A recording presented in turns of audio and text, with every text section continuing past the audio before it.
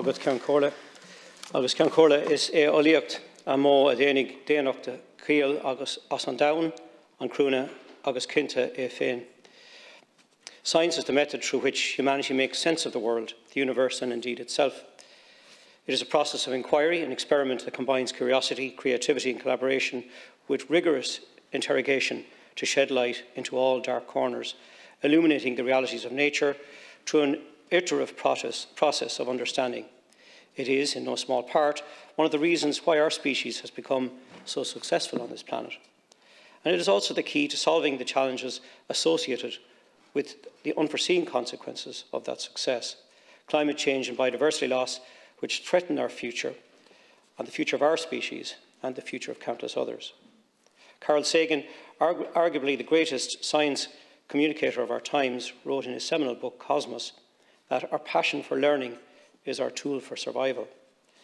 As Minister for Heritage, which includes biodiversity and nature, Earth's life support system that underpins human societies and economies and provides the ecosystem goods and services that we are entirely dependent on, I am all too aware of the significance of this.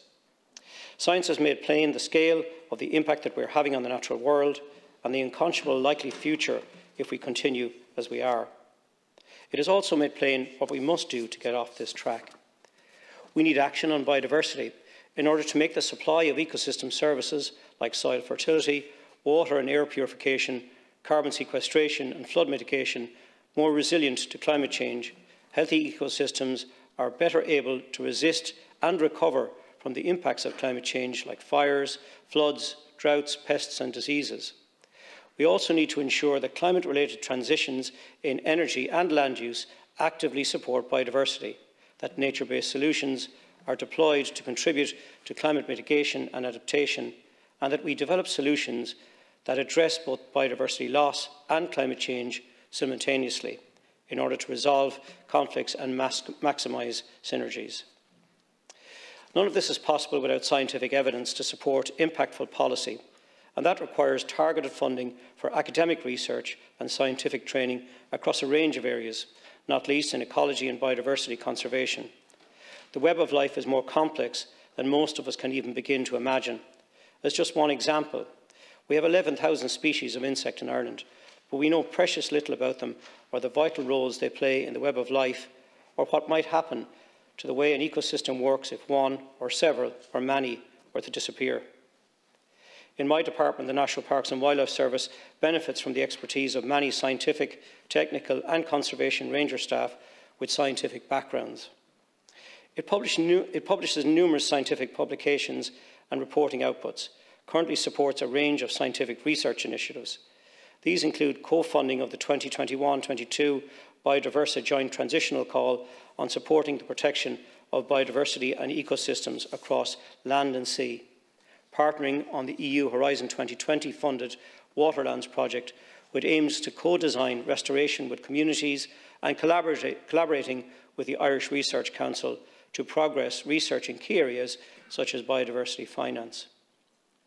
We will also be providing financial support to the new All-Ireland Climate and Biodiversity Research Network, which was launched by An Taoiseach and Deputy First Minister Michelle O'Neill this week, and the importance of which was highlighted earlier by Minister Harris.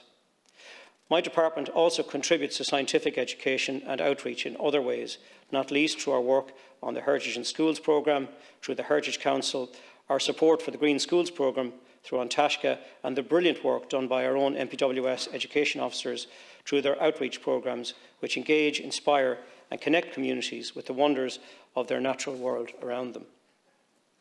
Furthermore, it is my intention that Review, Reflect, Renew, a strategic action plan for the future of the National Parks and Wildlife Service, which is currently in development, will provide for much greater focus on biodiversity and ecosystem services research, and also for wider scientific and educational outreach. It is my firm view that we must harness the passion for learning wherever we find it, in our communities, our places of work, our primary and secondary schools, our colleges and universities, and most especially in our research institutions, and channel it with support and resources towards the achievement of our collective goals to live well and equitably within the environmental limits of this planet. Gurmagad.